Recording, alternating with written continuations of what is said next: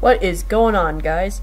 Today we just got a release on the new DLC pack for Call of Duty Advanced Warfare.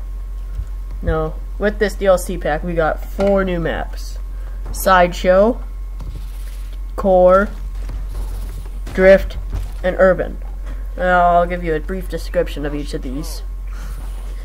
Sideshow kind of looks like, it kind of looks like Warhawk, I think, with like a clown, maybe like, I don't know, like it's got like a clown billboard. And then we have Core. Now I truly think this the Core map, the image that they gave us looks exactly like the center of the Death Star.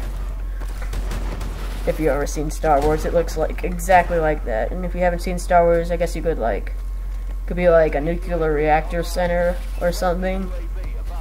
And then for Drift, this one kind of looks like, I guess you could say it looks like Standoff from Black Ops 2, but I'm not sure.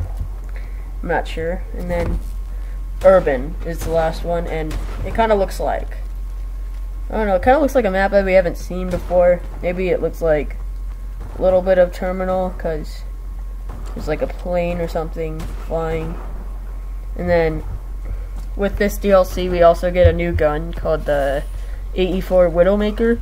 It's kind of like, I know some of you already have the AE4, but it's gonna be new.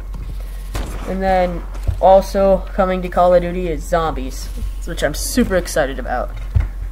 It's gonna be amazing. It's gonna premiere on January 27th on Xbox, and like a month later for PlayStation.